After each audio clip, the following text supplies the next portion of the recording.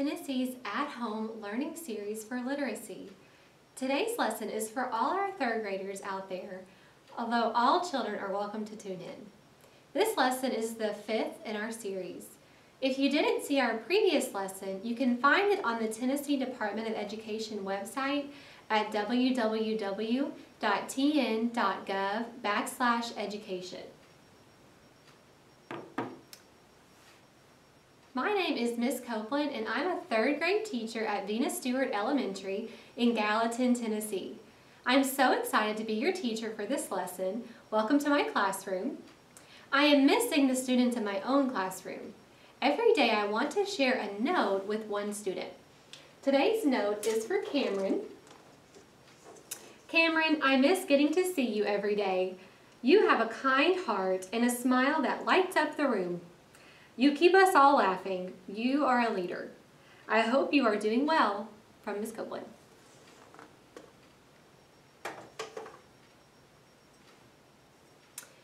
Welcome back to our third grade read aloud series of The Wind in the Willows. In our last lesson, we thought about how Mole's perspective of the wild wood changed. I hoped you enjoyed making the warning poster about the wild wood from Mole's perspective. We have been learning about the central message. Do you remember what a central message is? Central message is a broad idea that comes up many times. Or you could say it is the moral or lesson that the character learns and that you can learn from the text. Central message is a literary tool. What central messages have we heard thus far in The Wind in the Willows? Say them out loud. We've heard two. So far we have heard that friends are loyal and that you should take responsibility for your actions. Today we will be introduced to another central message about hospitality. Hospitality is treating guests well and being warm, welcoming, and friendly toward them. As a hospitable person is someone who is very attentive to their guests' or friends' needs. This means they always make sure that their guests or friends are comfortable and have everything they need, often anticipating ahead of time what those things may be. Can you think of any examples of hospitality demonstrated in the story thus far? Try standing up and saying at least two.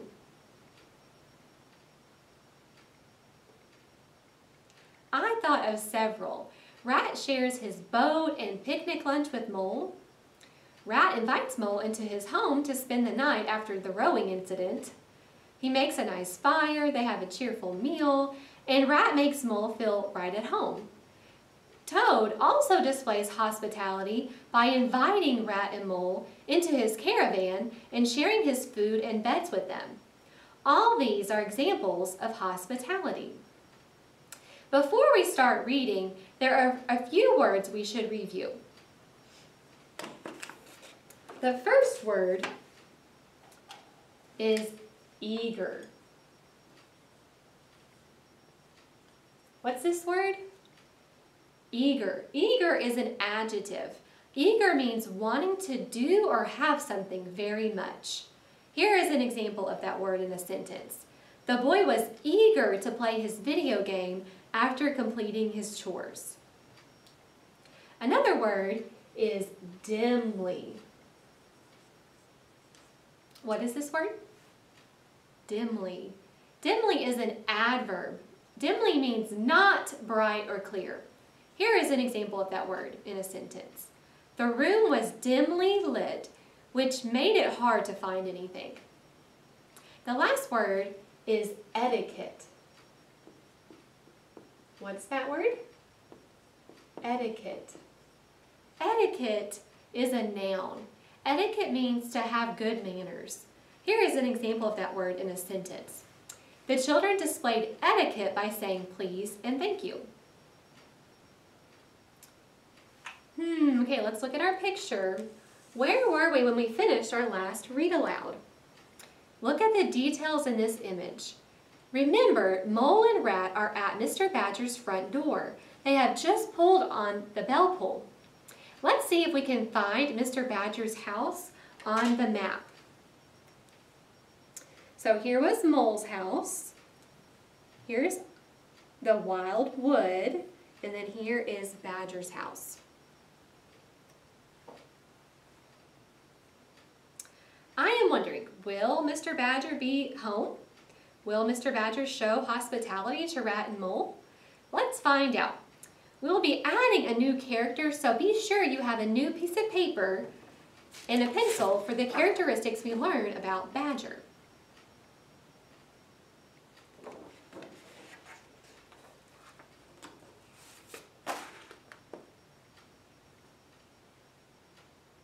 Rat and Mole waited patiently for what seemed a very long time. At last there was a noise of a bolt sliding back, and then the door opened a few inches. "Who is it?" said a rather gruff voice. "Oh, Badger," cried the rat. "It's me, Rat, and my friend Mole, and we've lost our way in the snow." "What, Ratty, my dear little man!" exclaimed the Badger. "Come along in, both of you." The two animals tumbled over each other in their eagerness to get inside. The Badger, who wore a long dressing gown, carried a flat candlestick in his paw. "This is not the sort of night for animals to be out," he said paternally. "But come into the kitchen. There's a fire there, and supper too." He shuffled on in front of them, and they followed him down a long, gloomy passage into a central hall. Once there, they could dimly see other long tunnel-like passages branching off in various directions. But there were doors in the hall as well. One of these the Badger flung open, and at once they found themselves in a large firelit kitchen. The floor was well-worn red brick, and on the wide hearth burned a fire of logs. A couple of high-backed settles, which is a benches, were facing each other on either side of the fire. In the middle of the room there stood a long table with benches on either side. Let's pause our story for a moment. Take a moment to think about what you have learned about Mr. Badger. Jot down your thoughts on our new character with Mr. Badger's name. Pause the video if you need more time to think.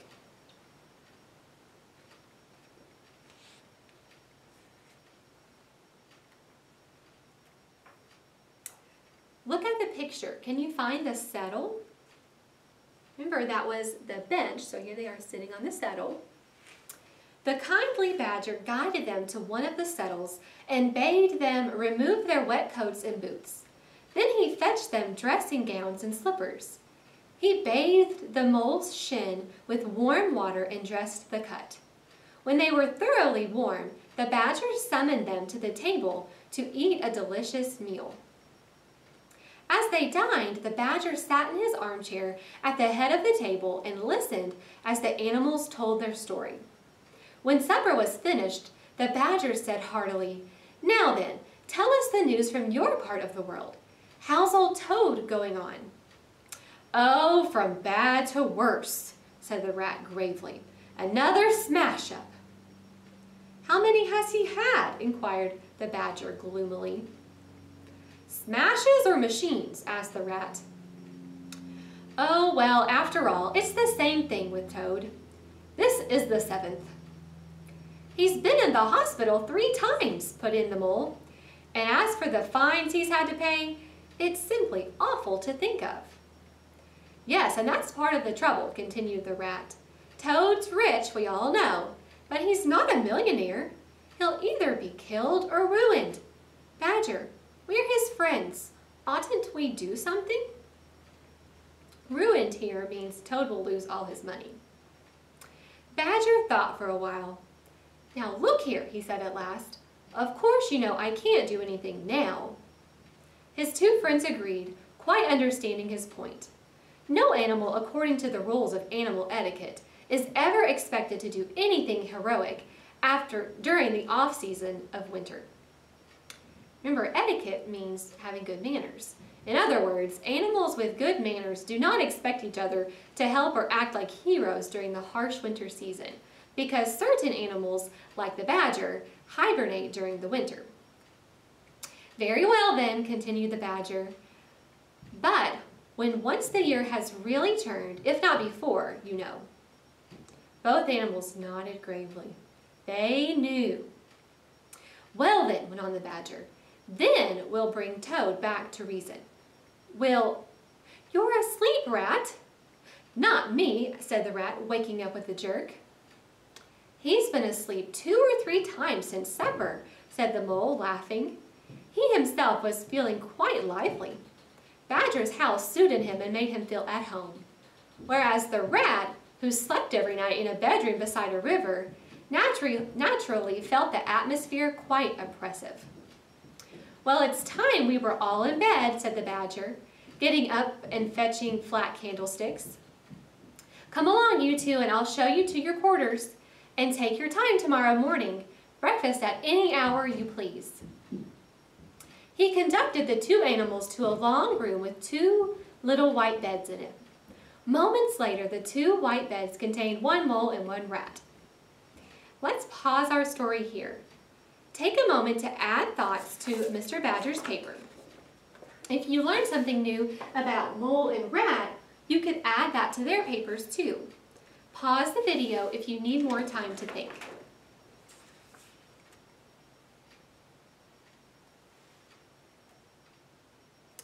The 2 tired animals came down to breakfast very late the next morning. When they did emerge, they found a bright fire burning in the kitchen and 2 young hedgehogs sitting on a bench at the table eating oatmeal. Where have you 2 youngsters come from? Said the rat pleasantly. Lost your way in the snow? Yes, sir, said the elder of the 2 hedgehogs. Me and little Billy here. We was trying to find our way to school and we lost ourselves. At last we found Mr. Badger's back door. I understand, said the rat, cutting himself some rashers from a side of bacon, while the mole dropped some eggs into a saucepan. And what's the weather like outside? Oh, terrible bad, sir, said the hedgehog. Where's Mr. Badger? Asked the mole.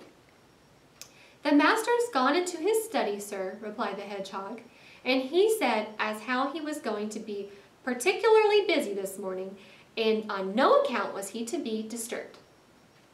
This explanation, of course, was thoroughly understood. The animals well knew that Badger, having eaten a hearty breakfast, had retired to his study. Once there, he had settled himself in an armchair and was being busy in the usual way at this time of year. Let's pause and think together for a moment. The author tells us that Mr. Badger retired to his study and was busy in the usual way at this time of year. What do you think this means? Animals in nature, such as badgers, are less active in the winter because they hibernate. So, Badger is joking that he will be busy sleeping. Before we began reading, I told you I was wondering if Mr. Badger would show hospitality. I think my answer would be yes. What evidence from this section might I use to support my answer? Jot your evidence on Mr. Badger's page.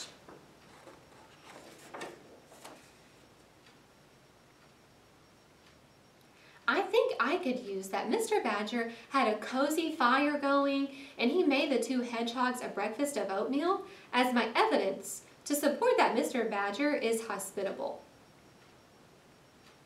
The front doorbell clanged loudly, and the rat sent Billy, the smaller hedgehog, to see who it might be. Presently, Billy returned with the otter. "Thought I should find you here," said the otter. They were all in a great state of alarm along the riverbank when you didn't return home last night. But I knew that when people were in any fix, they went to Badger. My, it was fine coming through the snow as the red sun was rising. I was about halfway when I came across a rabbit sitting on a stump. He told me that Mole had been seen in the wild wood last night.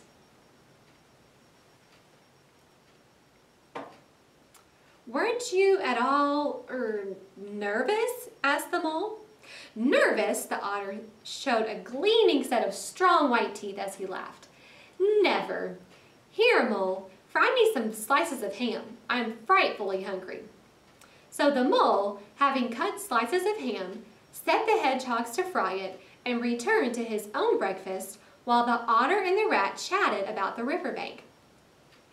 A plate of fried ham had just been cleared and sent back for more when the badger entered. He greeted them all. "It must be getting on for luncheon time," he remarked to the otter. "You must be hungry." "Indeed," replied the otter. "The sight of these greedy young hedgehogs stuffing themselves makes me feel famished." The hedgehogs looked timidly up at Mr. Badger, but were too shy to say anything. "Here, you two youngsters, be off home," said the badger kindly. "I'll send someone with you to show the way." Let's pause and think together for a moment. Think for a second about thoughts you could add to Mr. Badger's paper. Was there any additional evidence that supports him being hospitable to others? Pause the video if you need more time to think.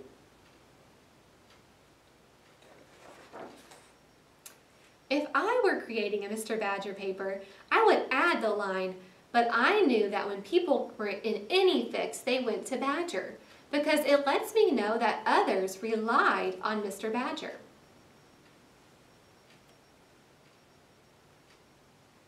Presently, the others sat down to luncheon together. The mole found himself placed next to Mr. Badger, and so took the opportunity to tell Badger how comfortable and homelike it all felt to him. "Once well underground," he said, "you know exactly where you are." The badger simply beamed at him. "There's no security or peace except underground." The mole agreed, and the badger, in consequence, got very friendly with him. "When lunch is over," he said, "I'll take you round this little place of mine." After luncheon, the badger lighted a lantern and bade the mole follow him. Crossing the hall, they passed down one of the principal tunnels, and the wavering light of the lantern gave glimpses on either side of rooms, both large and small. The mole was staggering at the size. "How on earth, Badger," he said at last, "did you ever find time and strength to do all this? It's astonishing." "It would be astonishing," said the badger simply, "if I had done it. But as a matter of fact, I did none of it. You see, long ago, on the spot where the wild wood stands now, there was a city of people. Here, where we are standing, they lived. They were a powerful people and great builders." "But what has become of them all?" asked the mole. "Who can tell?" said the badger. "People come, they stay for a while, and they go. But we remain. There were badgers here long before that same city ever came to be, and now there are badgers here again." When they got back to the kitchen, they found the rat walking up and down. Excuse me. The underground atmosphere was getting on his nerves. "Come along, mole," he said as soon as he caught sight of them. "We must get off while it's daylight." "It'll be all right, my fine fellow," said the otter. "I'm coming along with you. And if there is a head that needs to be punched, you can confidently rely upon me to punch it." "You really needn't fret, Ratty," added the badger. "My passages run further than you think. When you are ready to go, you shall leave by one of my shortcuts."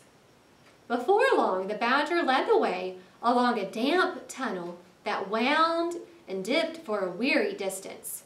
At last, daylight began to show itself through tangled growth near the mouth of the passage.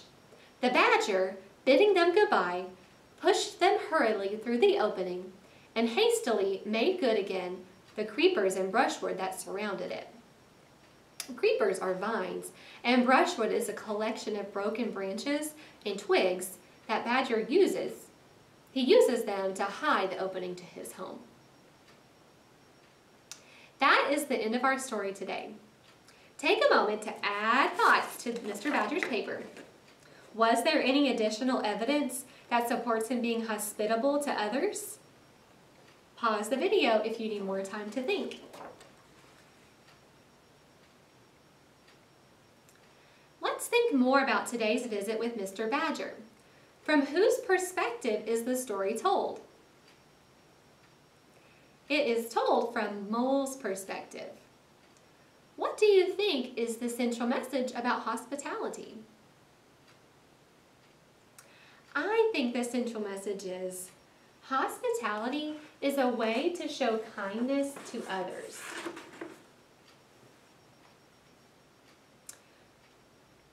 When does the central message, hospitality is a way to show kindness to others, come up in today's read aloud?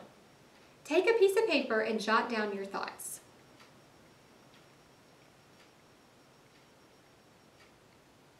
I was thinking the author uses Mr. Badger's actions to support the central message about hospitality.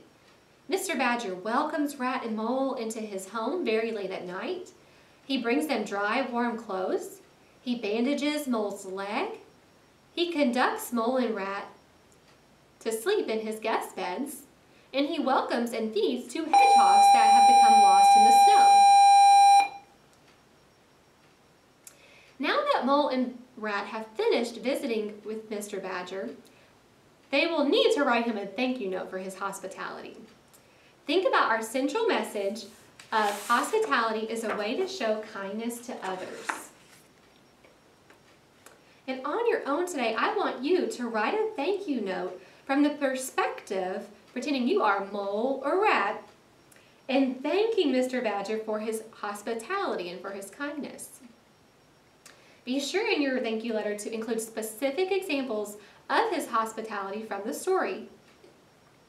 I also hear that Mr. Badger loves to have drawings on his refrigerator. You might consider including a drawing in your note. Boys and girls, I enjoyed reading with you today. Thank you for inviting me into your home. I look forward to seeing you again in our next lesson in Tennessee's At Home Learning Series. Goodbye, and I'll see you next week.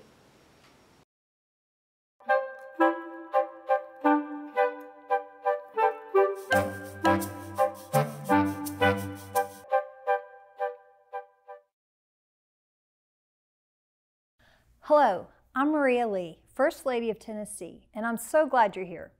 This has been an unprecedented time for our state and our country.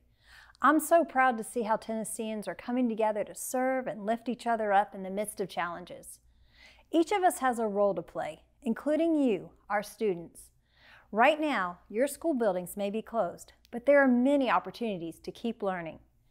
And we are so grateful for the partnership of PBS in bringing this program directly to you as one more way to keep us learning and growing together during this time. I want to also give a special thank you to all of the teachers who helped make this possible. We could not do it without them. Most of all, thank you for joining us. The value parents place on reading makes a big difference in a child's reading and language development.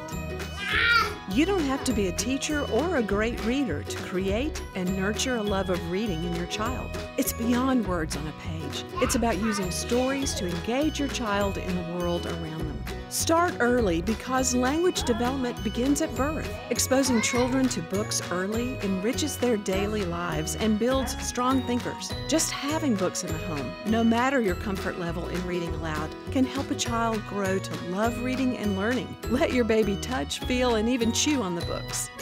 Bah, said Gregory unhappily. Let me see your unhappy face. Ask your child questions about the book and experiences the characters are having. Use the pictures to spark meaningful, engaging conversation, relating pictures to things in the child's day-to-day routine. Share the joy of books by bringing the story to life. Read with enthusiasm and energy in any language. Try using different voices for different characters. It's that we're all here together. Make up a funny story using the pictures, or act out characters and sounds animals make. Hey. Encourage your child to copy you and make his or her own noises. That's good. That's good. And most of all, reading with children and exposing them to books from the moment they're born instills an everlasting love of reading and learning that they'll have for the rest of their lives.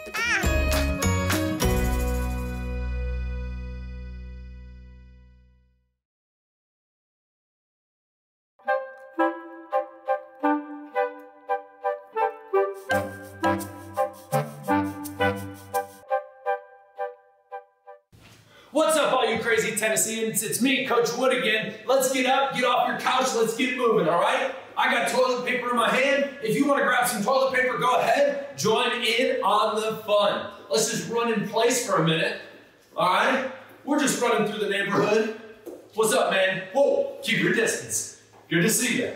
What's up? Woo! Go a little faster. Oh, I'm going. I'm running in my garage with toilet paper in my hand. Remember, it's important to get off that couch. Video games are fun, TV's fun, but you got to get up and move. Look it, we're moving with toilet paper. You can do it too. Keep moving, keep moving. Shake it out. Shake it off, shake it off. Hashtag Taylor Swift, here we go. Whew. Let's do some jumping jacks. Remember, pencil, X, pencil, X. Super simple. Let's get 10 in there, ready? 1, 2, 3, 4, 5, 6, 7, 8, 9, 10. Woo. Here we go. Last thing, USA, baby. USA, USA. Here we go. Last thing, we're gonna do some of my favorite. If you've watched my videos on YouTube, these are called star jumps. All right, touch the ground, jump up, star. 1, 2, 3, 4. Here we go. 5 more. 1, 2, 3, 4. Come on. 5. Woo. Shake it off. Whew. See, look at that. We haven't been working out for even 2 minutes. I'm already breathing hard. I know you're breathing hard. You guys are doing great. Keep it up at home. Keep up all the awesome work. And follow me at youtube.com/c/Coach Wood. Check out my other videos. Peace.